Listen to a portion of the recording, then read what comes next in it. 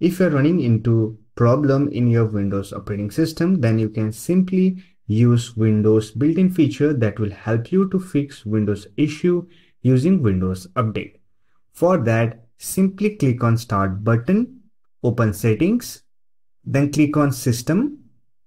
Here look for Recovery option, click on it, and here you will find an option called Fix Problems using Windows Update.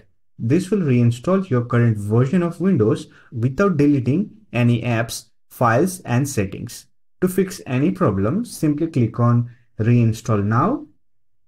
You will get this kind of window. Here click on Automatically Restart My PC 15 minutes after installation.